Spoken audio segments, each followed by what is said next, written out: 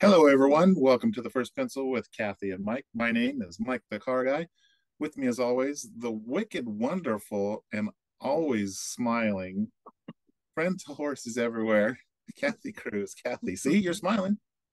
Yes, yes, friend to horses everywhere. By the way, I should tell everyone, since I have the opportunity, there is a movie documentary out called Wild Beauty, and it is a documentary on what the Bureau of Land Management is doing to Oh, wild horses. And it was produced by an advocate and gal who lives here, and her husband lives here in Los Angeles. And I couldn't make the premiere because I had to be somewhere. It was like 2 weeks ago on a Wednesday night, and I couldn't go.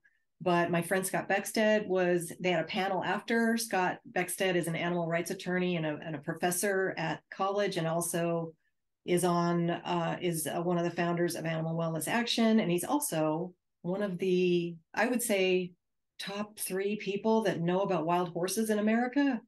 And he's in the movie. wow. And there's quite a few other advocates in the movie, but it's just an illustration of what's happening. So it's called Wild Beauty. You can get it pretty much, I think, everywhere. I think Amazon for sure, Amazon Prime. But check it out because if you want to know like what your tax dollars are doing, committing horrible atrocities and also giving up our rights, even if you're not an animal person. It's public lands that we're talking about. They're public use for public use, and industry, cattle ranchers, and the mining industry, the fracking industry are trying to take over the land, and they have tried to take over it for a long time. So there's It's my been spiel. fascinating watching through your posts. I've actually learned a lot about how, I remember it's probably what, 4 or 5 years ago when they had that big confrontation in Nevada, was it? Mm-hmm. And Bundy.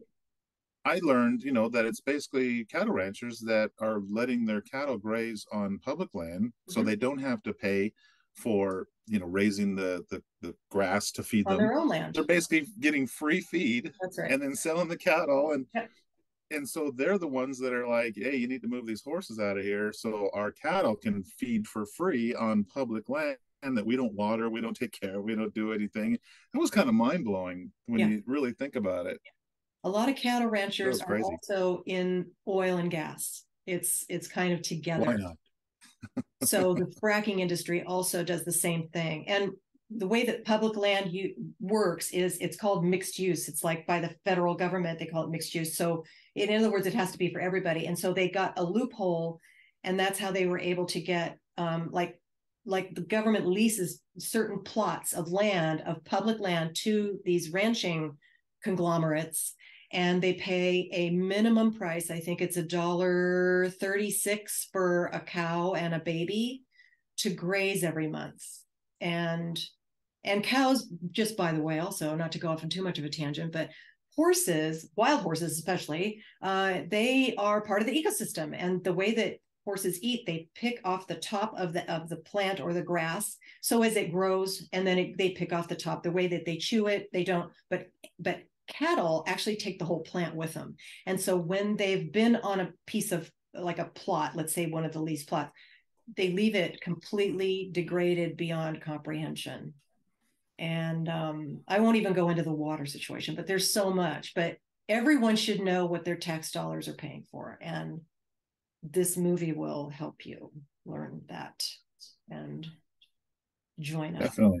Join. Definitely good. Yeah. So, What else is happening?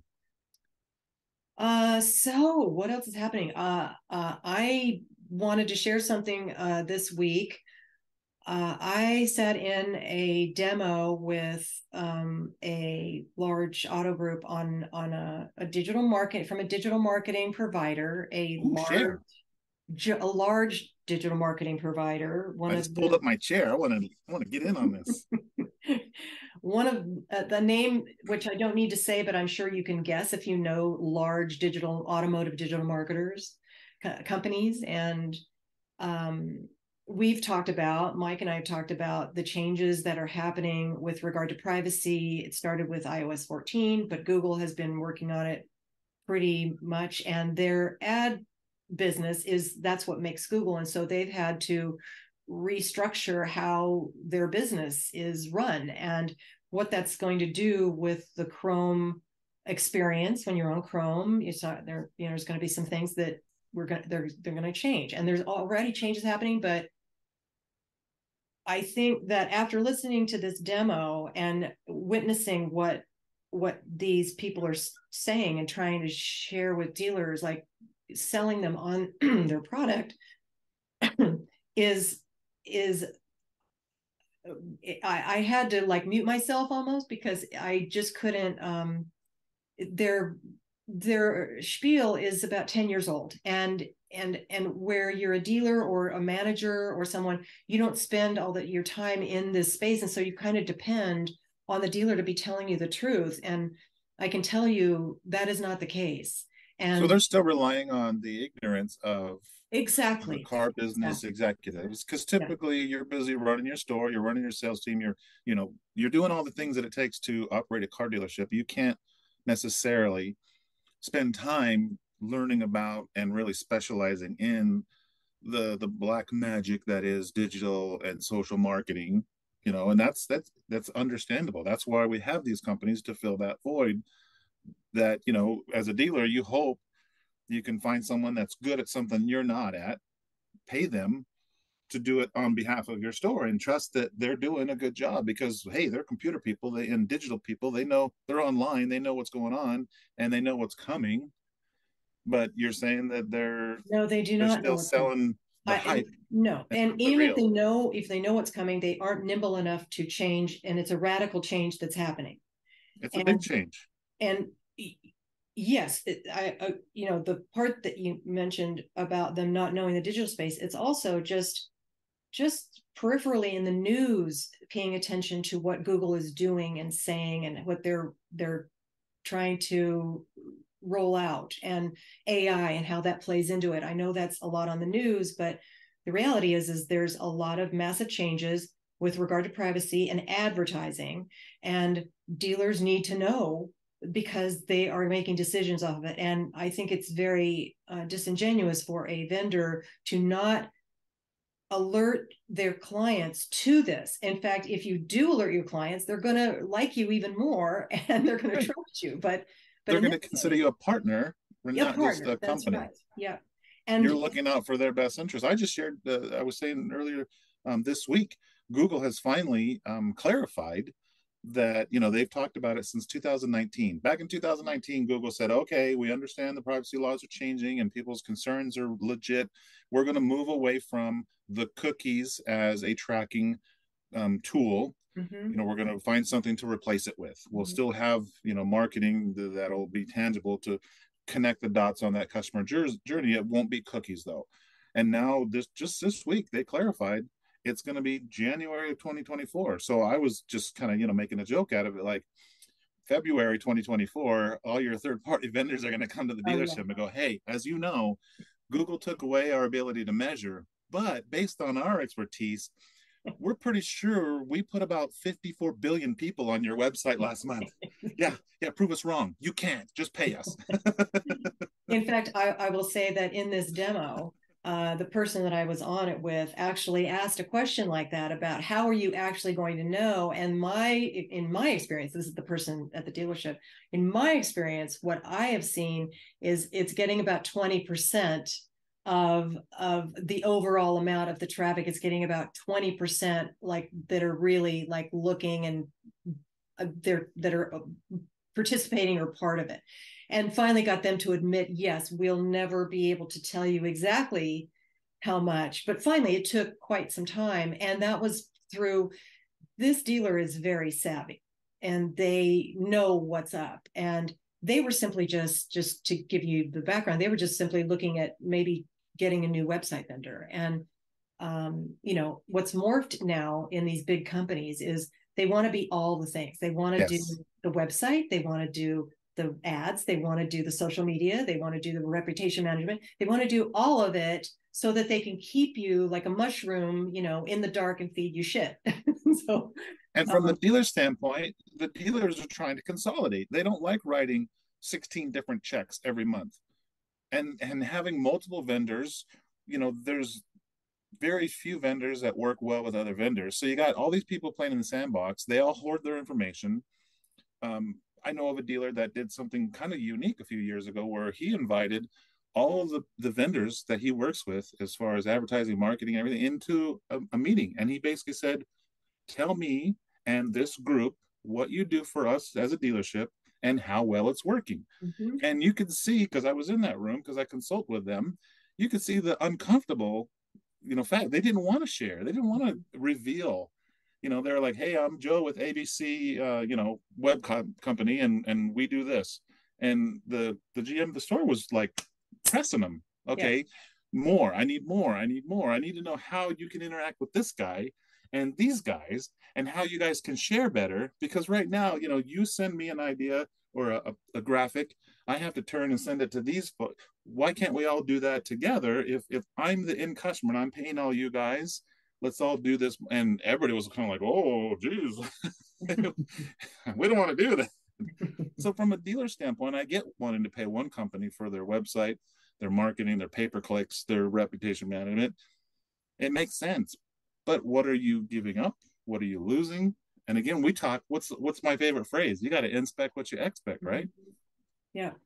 I see a very bad thing happening. And the bottom line is, do your due diligence. If you do have a partner, quote unquote, partner vendor, great.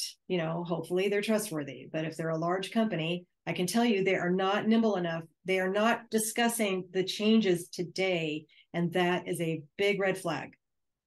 And you should have a good answer for why they're not. And usually it's because they're too big, and they're fat and happy, and they're happy to collect your check, and they're right. happy. They don't have to make changes yet because it's still way off in the distance. Because their clients, their client base isn't asking questions and doesn't know. And I just, as a person that sat in the chair to make those decisions, that concerns me. And it's I'm not saying they're shady by any stretch, although they're shady vendors, but it's just they're not nimble enough to, when you're doing all of those things. Let's say you've got all of the website and the ads and the social media and the reputation and all of it. They're not nimble enough to change it as quickly as it's changing, and that keep up with the changes that are coming. Yeah, and just start not asking just keep questions. up. You don't want to be working from behind. You want to stay ahead of them. And dude, one thing, okay, so I always try to think about, like, listeners, if they're saying, okay, well, what should we do? Well, one thing is just ask questions. Ask them about the coming changes that Google and the Chrome experience, the Chrome browser, is going to be making. And let's see what they say. And if you want to educate yourself a little more, just, you can reach out to me, of course, but I'm happy to give you some, good information from the places that I get mine. But you can, there's a few places to get that information about it, and because there's a lot of people talking about it. It's a big deal. There's a lot of people that are talking about it and using that fear to drive business for themselves. Yes. Ooh, you got to be afraid of this because Google's going to use artificial intelligence in their search. So when you type in something, Ford dealer near me, the artificial intelligence is going to kick in, and it's going to start looking at all these other aspects, and you need to be aware of it. Now, that's great to say, but as a company, right? Because as a dealer, I read that and I go, okay, well, maybe I need to hire these people. So when you're talking to them, you need to really be asking them, not just take their word for it that we're prepared for the changes Google's making. What have you done to prepare? Right. What have you done? How do you know you are prepared? Because I shouldn't have to ask you. You should be telling me that these things are coming. And that's not happening. And if it is by your vendor, then keep that vendor, because that's awesome.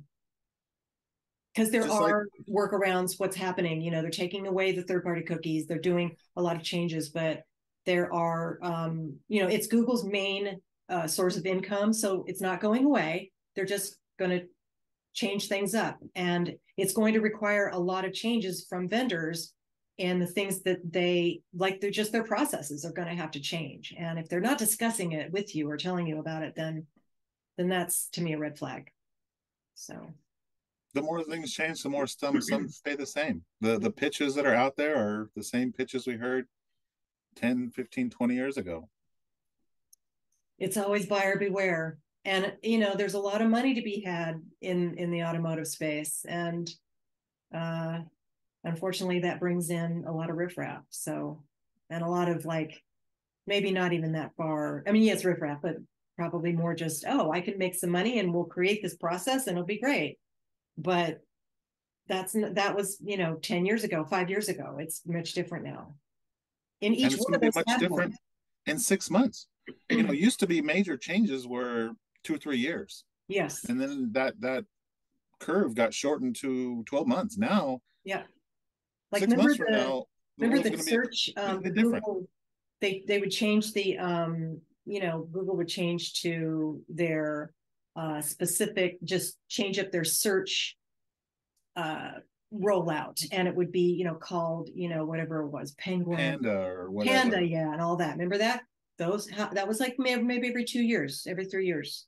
But no, it's partially, a lot of it, well, of course most of it is competition, but it's pretty good competition from Facebook, certainly. So but they're the and AI, they're trying, Google's trying to, and they were kind of caught you know sleeping at the wheel a bit. And because they're when you're the number one, you have to stay on your toes or somebody comes after you. And that's kind of what happened with the first AI situation with Microsoft and Bing. But they're moving along, and Bard is they're rolled it out. And so they're not completely out of the water now. So but nonetheless, it's just a situation where you've got, if it's a large vendor you're working with, and typically those are the ones that are preferred, the factory vendor people, you gotta just don't take what they give you, because it's likely not going to help you, not going to serve you well. Some things don't change, No. and that's kind of unfortunate. And that's on both sides of the fence. Yeah. I'll share with you something that I didn't think we'd have to be dealing with again for many years now. But over the weekend, a friend of ours called my wife and asked, she said, "Hey, is Mike with you?" So she put her on speakerphone, and she was asking for advice. She was at a dealership, and they didn't plan on going, but this is what the car business has relied on for 100 years, right? That impulse. Let's just pull in and talk to the guy, and get an idea of what's going to happen or what we need, or let's just see what they have. That impulse. We talk about how educated customers are, and the digital um, process of going through the journey, but still, so much of car sales is just that impulse. Let's stop in right here and see what they have to say. And we rely on that. We hope for that, because the more educated the customer is, the less opportunity for the dealership to make those big pounders, right? Because those educated customers, they know what they want, and they're not going to take any BS. So dealers in general, they don't want that guy. They want the guy that just pulls in fresh, and we can put them through the process. So the reason she was calling me, she goes, "Look, they appraised our trade in. We can't get our keys back. We're not like going to walk out, but can they hold our keys?" And I'm like, "Wait a minute. Are you kidding me? Is this a joke call? Are you pranking me? It's 2023. She goes, "They said that the used car manager took the keys to go appraise it. He brought the car back. We saw him drive it off. He brought the car back, and now they're saying they can't find him. They've paged him, and he's not available." And it's 5 o'clock in the evening on a Saturday. It's a small store. I'm like, okay, just no, they can't hold your keys. She goes, "Okay, that's what I thought. I just, we just want to have our keys. We're not going to drive off." So she calls a little bit later. She says, they said that they can't discount the used car because they paid too much for it or something, but they have a new Sentra that's only about $1,000 more, but because the interest rate's better, the payment's actually lower. Would that be a good deal? I'm like, a good deal is not a number. It's do you like the car? She goes, "Well, it has more features. Obviously, it has no miles on it." I go, "It's got full warranty. So if it makes sense, do what you got to do." She goes, "I just wanted to, get your feedback." So then she calls back it was like 2 hours later. I'm thinking she's going to call back to say, "Hey, we're driving it home." They're in finance. And she stepped outside of the finance office. She goes, look, we were going to buy a warranty, the longer warranty, and she's using her terms, which I've always said, sometimes we use car lingo, and that can shut off a customer because they don't speak that language. They're not doing it all day, every day, right? Yeah. She's like, we were going to buy the protection for longer than the factory warranty, but the guy said if we didn't, the interest rate's going to go up because the only way that they could give us this low rate was because there's the extra warranty, and that makes the bank feel comfortable that if the car broke, they'll still get their payment because the coverage will cover whatever repairs are needed. And I'm like, that's the kind of shit I heard back in the 90s, right? Yeah. And I'm like, in my head, I'm like, where did that even come from? Because there's a good chance this kid wasn't even alive. This F&I guy, he wasn't even born when this kind of stuff was being taught. Where did it come from? So I said, no, that's not the case. I said, you know what? Hold on. So I pull up the dealership. Turns out the GSM in that store, I know. I've known him for many years. I didn't know he was there. So I text him. I go, dude, are you at the store? And he's like, yeah, what's up? Long time no talk. I go, give me a second. So I said, Marlena, I'm going to call you right back. So I get him on the phone. I go, look, I got a friend that's in there. They didn't plan on going out, so I couldn't, help her go places. But it's a good thing she turned it into your store, so you can help me. He's like, totally, guy, I got you. So they leave like 20 minutes later. So he calls me back. He goes, hey man, you should have, told her to let me know that she was your friend. I go, that's my point. I shouldn't have to be in the conversation.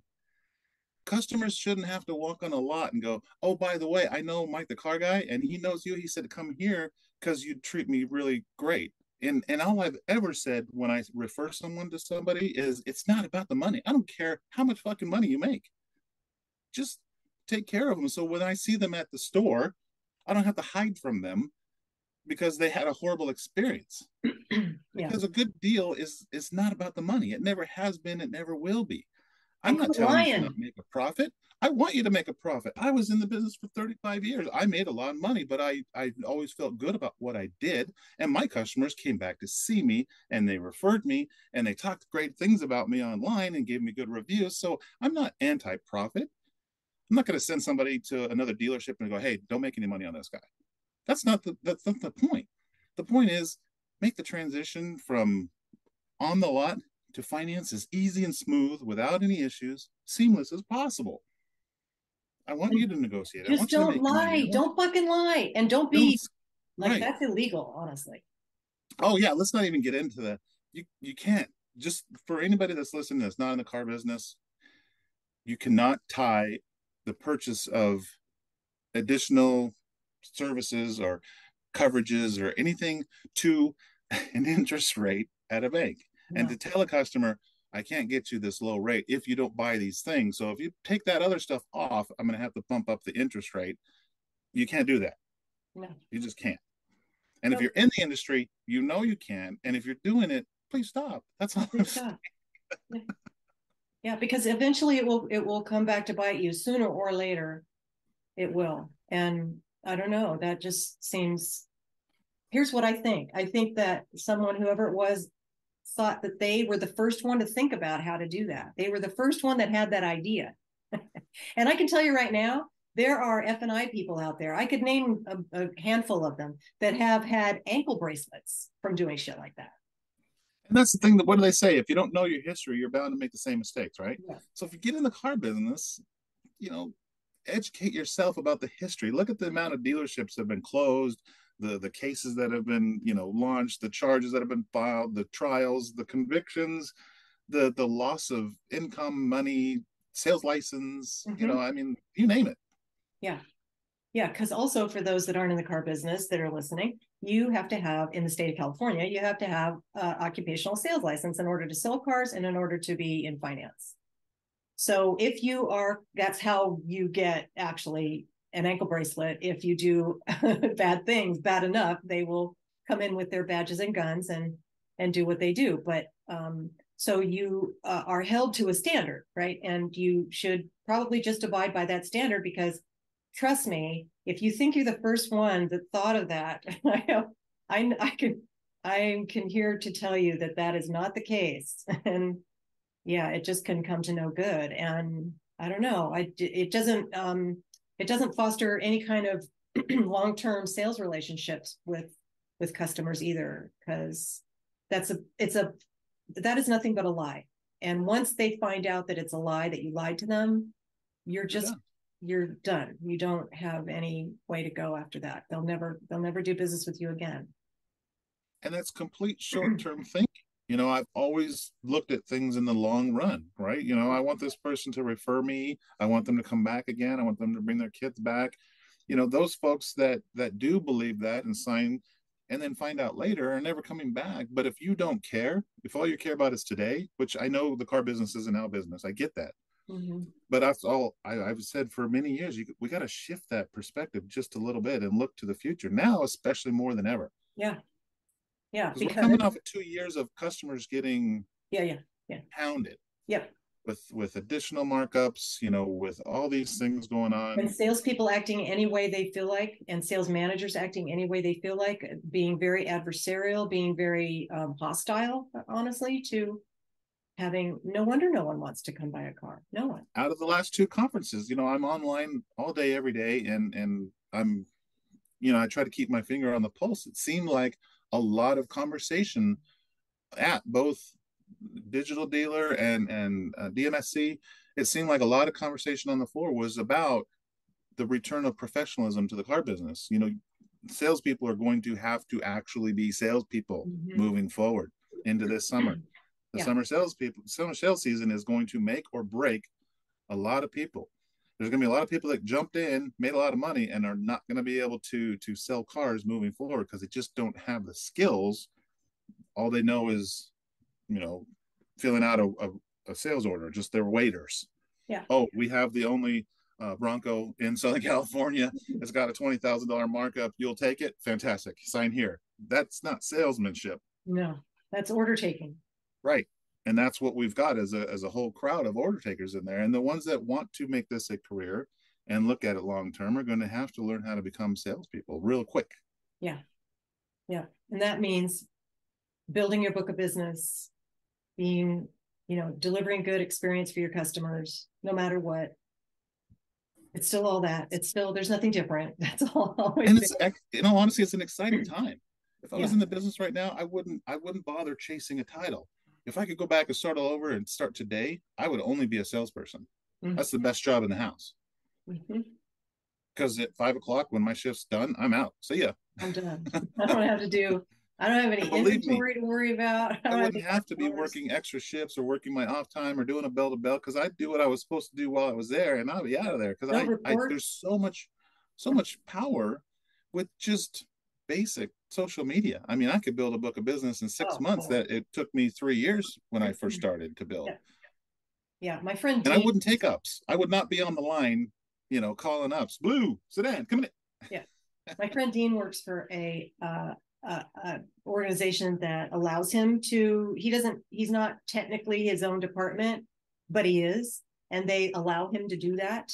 And because he looks at it like it's his own business, and he develops ships and has repeat customers. That's pretty much all he does. He sells Porsches, and it's pretty good when you do it like that. If you've got an organization that will let you, but if they won't, then you could probably do it anyway. But yeah, but he looks at it like a long-term professional, situation, and treating something like a transaction. There is an opportunity that person would buy from you again. And if you don't behave in a way that they are going to want to, then, you're not going to make it as much as the next guy.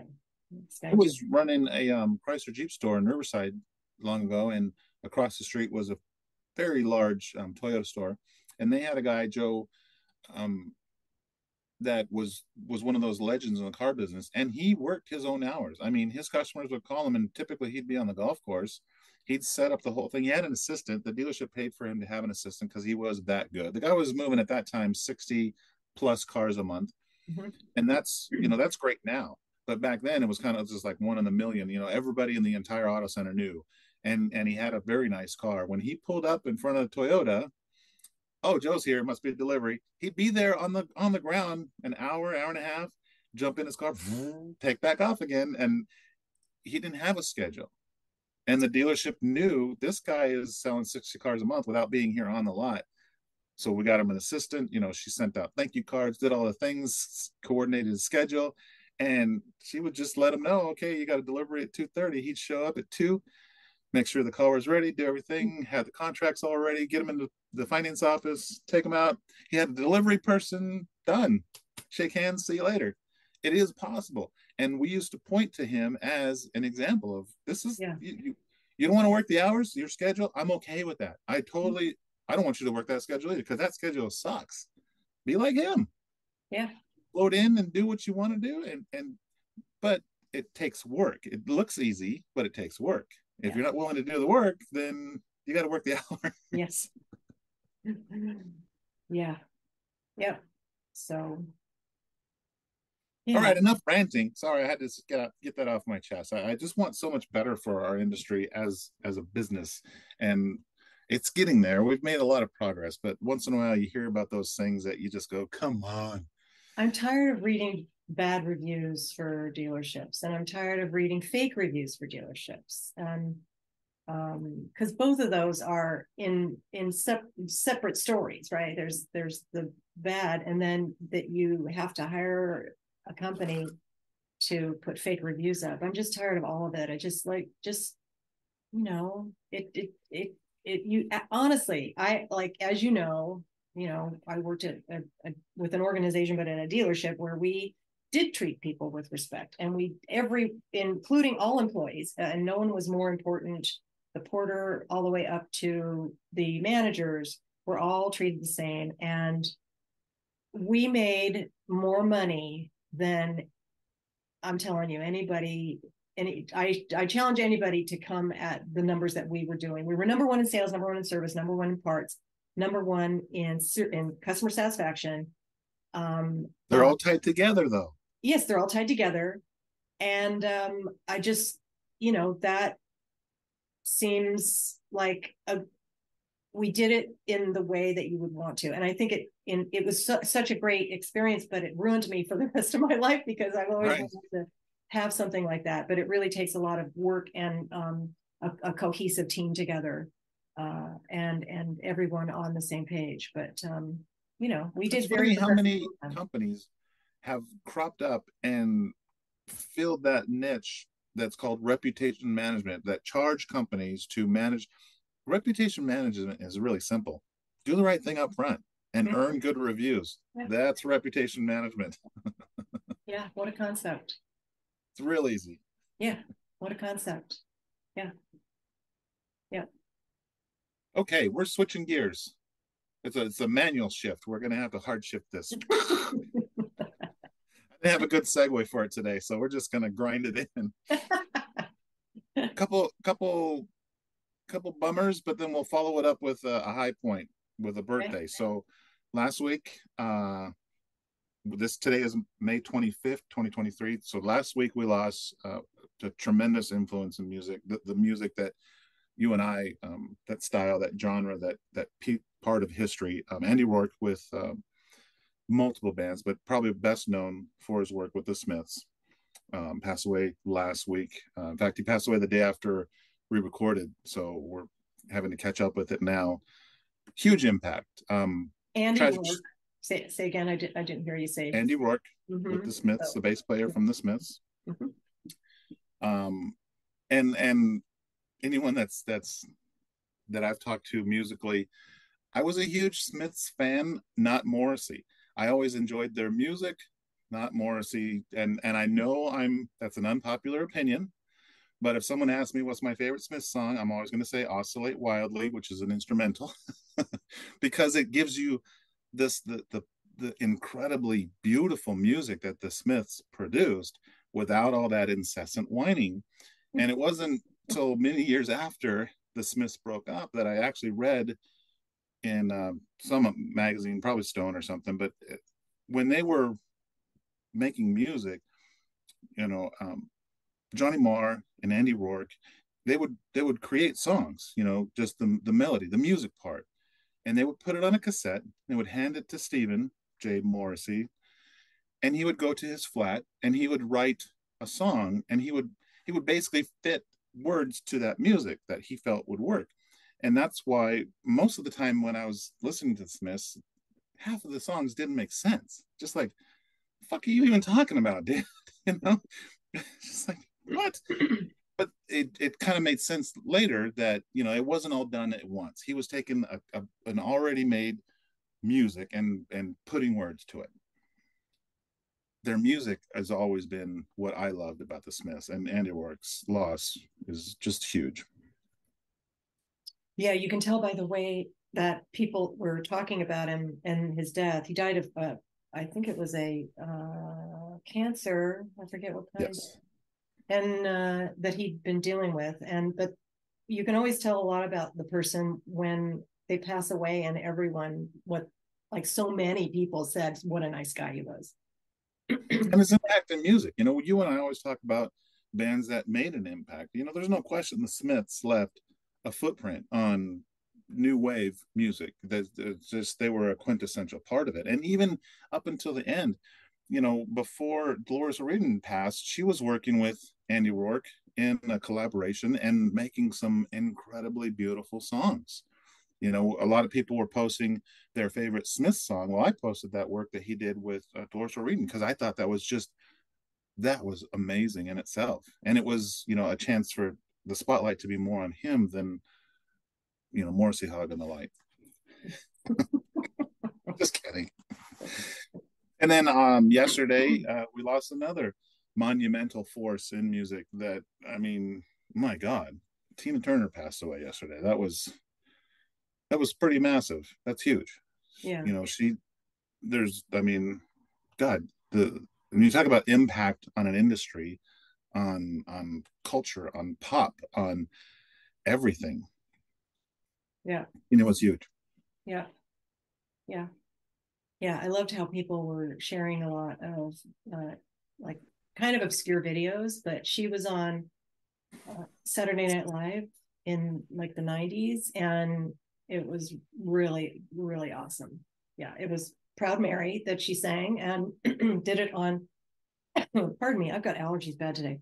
But in the small little, Studio H that they play in, and she was as big as the stage. It was great. But yeah, definitely. I saw just this morning someone shared that her and Elton John were doing a show together, and she stopped him 3 times to correct him on, there was something she didn't like in the key he was hitting, and she's got a full band behind her and all this stuff going on, and she still was like, it wasn't right for her. And you're thinking, okay, it's her song, it's her music, she has all the right in the world to say how it's done, but then you remember she's talking to Elton freaking John. She's not talking to a hired pianist, that's just the studio guy there. She's correcting Elton John. Yeah. Yeah. Well, that's awesome.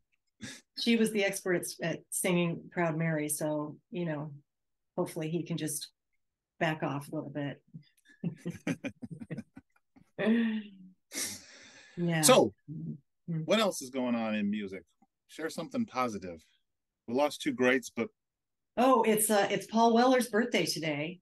Yay! And Paul Weller is the well-known lead singer and founder of The Jam, a 3-person rock group, shall we say. I don't want to say they were they've started a movement, honestly, of in England, and I mean, he's there's no, I can't even have a word for him, but he's just an icon in my world. And of course, Mike won't mention. I was actually going to say, and then he continued the evolution after, and he did some great stuff. Like all great artists, and when I say great artists, ones that get bored quickly about, because there's a great documentary about Style Council. It's called Long Hot Summer, and I can so relate to him. He talks about like he disbanded the Jam at the height of their popularity because they were number one in England, and he just got tired of it, and he just got tired of being the angry person that he was with that music, and wanted to do something different, and he did it. And I have a lot of respect for that dude for sure. So but the Style Council is also one of my favorite bands too, and it was just him and this guy Mick, but then later this gal DC Lee joined up, and their drummer Steve, I think Steve White is his name, begged to be on Style Council, and turned into this amazing band. So, and Paul I've Weller actually still gained tours. a new respect for the Style Council through your perspective. You've helped me look at it differently because I always looked at it as he took away something great. So Yeah. I resisted even listening to the Style Council because the first few bars of it, it's different than the Jam was. So I just turned it off. I never gave it a chance. By my own admission, I was short-sighted. But like I said, the reason was he took away something great. And it was almost, like, what the hell?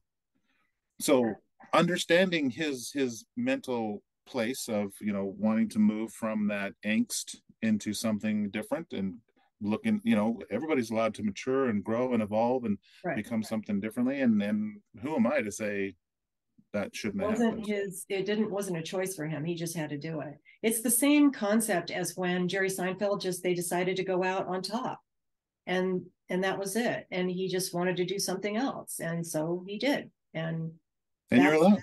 a huge amount of courage for someone to do, because when you're at the top, you're making all the money, and you just.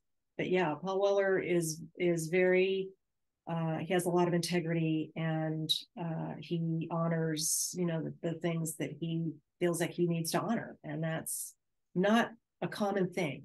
So yeah, and he's still touring. I just saw on Instagram they finished a tour. They only they don't he doesn't come here very often, as you can imagine. He's not much of a fan of America, uh but that's okay. They toured around in Britain, and but I think they went a couple places in Europe too. So So happy birthday, happy Paul Weller. birthday, Paul Weller. Yeah. And also happy birthday to not a person, but an album that was heavily influential to me as a lad. On May 25th, 1983, Dio's first album under the name Dio, Holy Diver, was released. Oh yes. Okay. Yes. We have to mention that.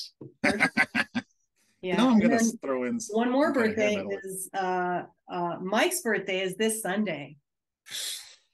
Yes, ma'am. Gonna be 54 years old, if you can believe that. Uh, Yay. And that this weekend is the 40th anniversary of the greatest concert of all time, known to man, Us 2, 1983. Yeah. And this year it follows in That's not true. the same order. It was Saturday through Monday. Oh, My birthday yeah. was on Sunday that year. Oh, So my birthday was on Heavy Metal Sunday, but I was there for New Wave Saturday, Heavy oh, Metal Sunday, and then Rock and Roll Greats on Monday. So oh. it's in the same order this year as it was my birthday. Very nice. Yeah, very nice. So, are you doing anything special for your birthday? Probably not. Yeah, just take Got to us move Anthony out of his dorm this weekend, so that's moving him kind of out. Oh, yeah, because it's in a school end year. of semester. Yeah, Yeah, end of yeah. semester. Okay, So we'll be okay, coming home for the summer. okay. There goes the grocery bill. Yes. Got to readjust to feeding a 6'1", 320-pound lineman. Yeah, boy. All right, let's wrap it up. Say thank you to everyone that's listened in. We very, very much appreciate it. We're over 1,000 downloads, and it's just pretty cool that other people have found our conversations as interesting as I find them. I look forward to them every single week. Always fun to catch up with my best friend, and it's cool that other people have listened in and had some good feedback. If you do have some feedback, we want to hear it. We may even want to have you on the show with us. We've got some guests coming up here in the next couple of weeks that are going to be completely awesome, mind-blowing stuff. But we've got room for more. So if you're in automotive, we want to hear from you. If you don't want to be on the show, that's okay. Just give us some topics that you'd like us to discuss or delve into, and maybe help you figure things out Yeah. We're all about help. My friend Jocelyn isn't in the car business, but she wanted us to talk more about, what it's like to buy a car and how awful it is, which we kind of did today. But yeah, and just she said tips for people to when they go to buy a car, and That's a whole discussion we could have.